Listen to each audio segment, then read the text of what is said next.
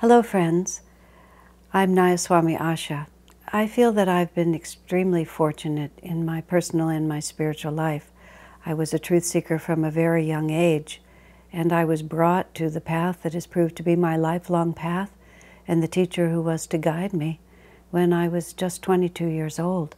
I made a commitment in the first meeting, which might have seemed impulsive, except 45 years later, I guess it was the right decision. My teacher has been Swami Ananda, an American with an Indian name, who himself was a disciple of Paramhansa Yogananda. Many people know Yogananda because he's the author of Autobiography of a Yogi. In the teachings of self-realization, in the practice of Kriya, and in the founding of spiritual communities, which all mixed up together has really been what I've devoted my life to, I've found a way of living and a way of understanding the purpose and meaning of life that has, well, it's just changed everything. Very early on, I became aware of the fact that what I was learning and all that I was receiving, especially directly from Swami Kriyananda, was never intended just for me.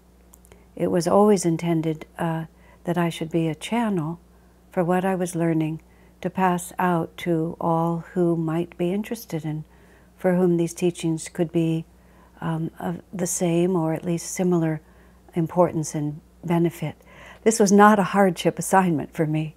I've been a very talkative person all my life, and when I'm enthusiastic about something, nothing can hold me back. And I'm more enthusiastic about the principles of self-realization than anything I can imagine, for a very simple reason. It works. It turns suffering into less suffering. It turns happiness into bliss.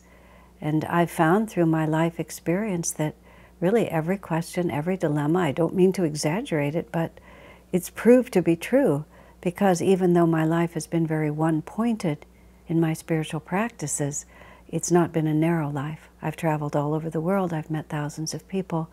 I've faced and gone through all that most people suffer, and have found the template and the guiding principles of self-realization through this particular path have been of incalculable value.